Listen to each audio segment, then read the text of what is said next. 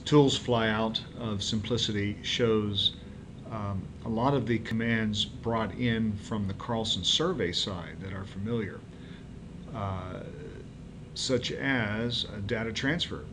You can do a CNG transfer or a Carlson ServCom transfer. We have edit process raw files by the CNG and Carlson raw editor.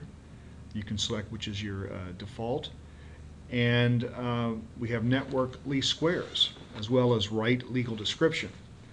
So we can go to edit process raw file by clicking the Carlson raw editor and then load a file that's on our computer. And here's one. And then you're into our classic and standard raw editor with all its various display options and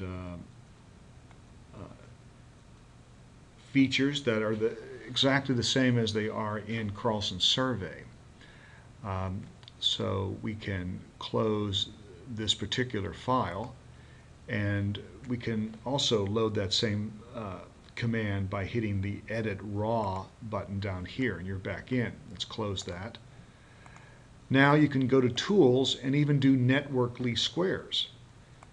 So if this is selected, we can open an existing project, and we have one under C, Carlson Projects in the Oregon DOT directory, and here's this PRJ file, which is a Carlson Network Least Squares extension.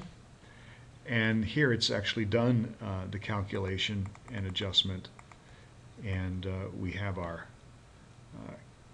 calculated results displayed immediately.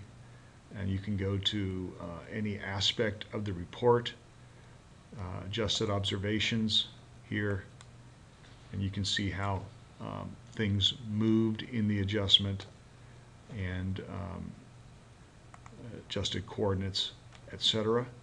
So that operates the same as it does in Carlson Survey and is accessible from within Simplicity.